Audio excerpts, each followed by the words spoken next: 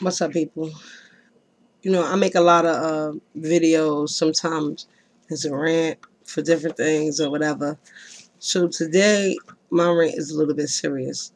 So, you know, it just saddens me that a young man has been killed due to the ignorance of one.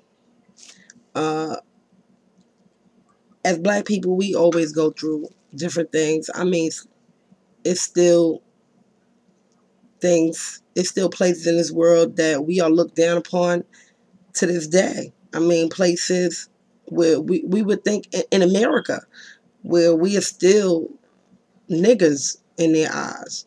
I mean, not niggas where we call each other niggas, but I mean, we're niggas, and they wouldn't want to see us in their neighborhoods.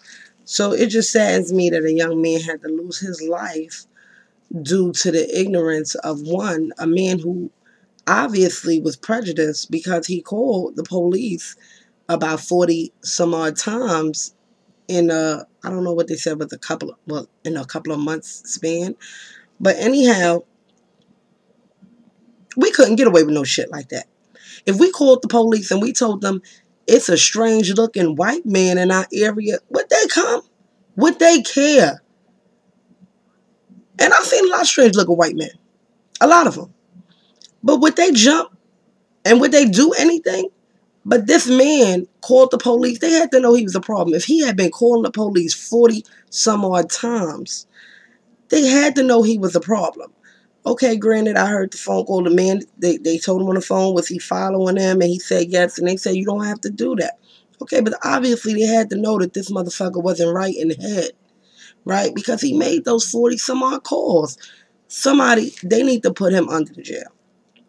We need some kind of justice for this. This don't even make no sense. A young man had to lose his life. And he was a young man and he was full of life because he had a hoodie on. What does that mean? All right, people. It's a sad day. It's a sad day. That's all I gotta say. Hoodies up. TRAYVON.